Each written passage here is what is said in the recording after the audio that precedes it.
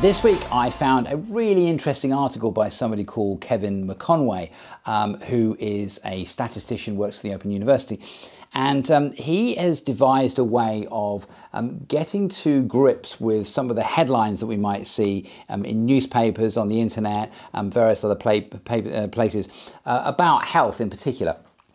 So essentially what he's done is he's come up with a system. He's got a little acronym for it, which is John Humphrys. Now, for those of you that don't know who John Humphrys is, he's still around, but he was a broadcaster on Radio 4 on the Today programme, and he was well known for grilling and getting to the nitty-gritty of politicians, you know, sort of really nail them down. He's on Radio 4 on the Today programme in the morning. He's retired now.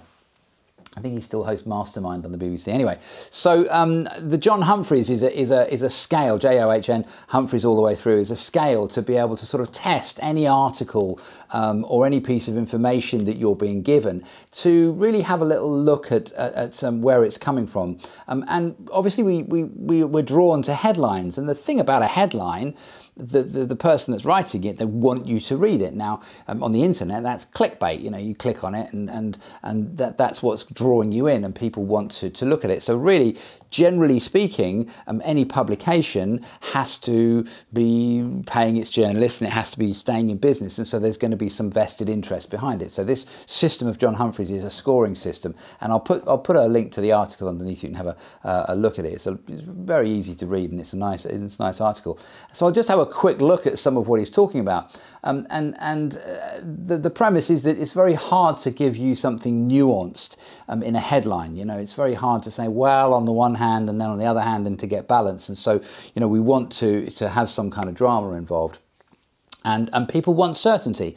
Generally speaking, people go to news sources that they feel is reliable, and sometimes we take at face value what's being said. So, you know, it's just a few things to look at. So if you read an article, particularly around health, is it a study that is just observing people?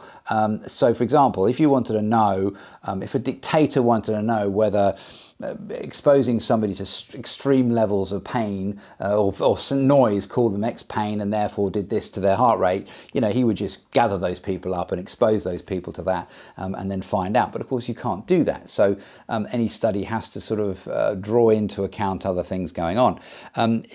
Is the study that's being reported, what's the size of it? Is it a single study? Is it the new content, new findings, or does it bring something else in, you know?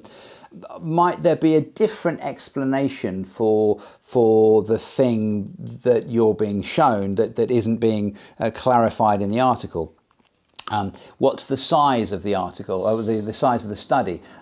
Is the original information available, as far as, you know, is there you wouldn't expect necessarily a link to the original paper, but is it easy to find? Are the authors named in it, you know, the university or where they came from? Is it easy to get onto Google and find the original study, and at least the abstract for it as well?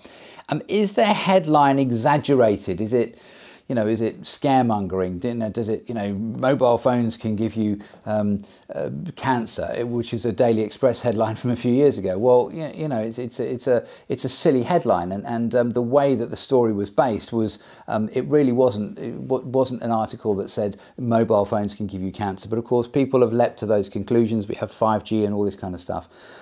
Does the article suggest that there's a higher risk, and does it grade that risk? And it's something that I'm really interested in that I've become interested in over the last couple of years, about, like, if something is doubling the risk, well, you know, what's the risk originally? So if it was 10 in 100,000 and the risk is now doubled, it's still 20 in 100,000. So you say it's double the risk, and it's, of course, that sounds scary, but it's still only 20 in 100,000. Is it a public relations puff? You know, is somebody trying to sell you something?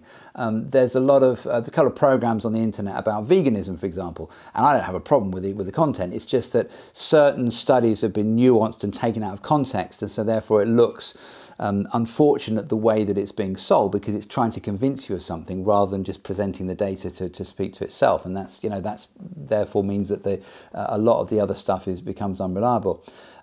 Is there independent comment in the article, and that's something I always look for in any article, is somebody else who's not related to the study, to the researchers, to the university. Have they been sought out and asked to make independent comment, expert that's in the field? And if so, then that's going to lead to a little bit more reliability. Is there, as I said, is there anything I'm not being told here? Am I not understanding? Does the story look at all the aspects involved? And so, for example, you might say, well, this substance A is very harmful to your health, but it may also be that it has great benefits to your health, and that's not being covered as well. Is it giving you unjustified advice? And so the article that sort of says, you get them quite a lot in the health pages, and you should give up sugar completely. And because, this one study has shown that it can make your left ear grow 3 times bigger than your right. It wouldn't surprise me. But so is the advice justified? And is it relevant? That's the other thing, is that so what? You can look at that and it's like, well so what? So looking at it, the usefulness of it. So have a little look at the article. It's really interesting to go through, and it really my motivation here is to give people some tools with which to have some kind of critical analysis of what's being put in front of them. There's a lot of information.